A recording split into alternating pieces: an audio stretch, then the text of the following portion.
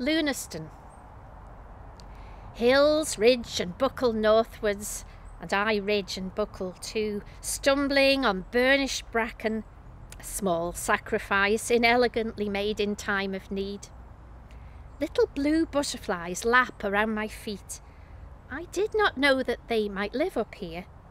The world is sometimes good.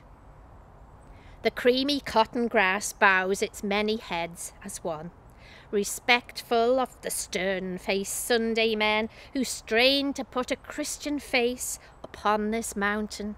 Staggering beneath the weight of the great fiddle, they chase the devils out. I think I understand.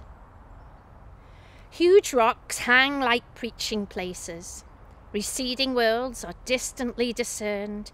The narrow path has vanished into bog, a line erased in rushes. The broad path, too, is puckered, shaled, illusory.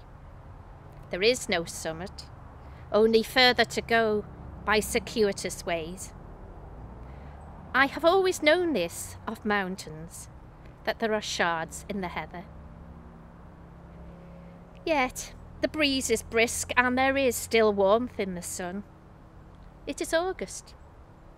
I taste the blaeberries which stain the tongue, so sweet and bitter.